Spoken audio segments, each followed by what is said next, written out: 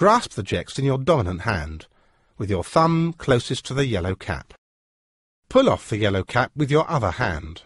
Place the black injector tip against your child's outer thigh, holding the injector at a right angle to the thigh.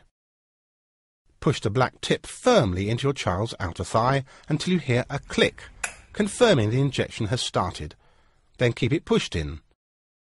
Hold the injector firmly in place against the thigh for 10 seconds. Then remove.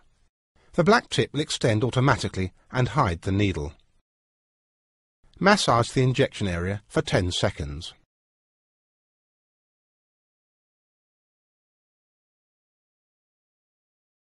Make sure your child remains lying or sitting down.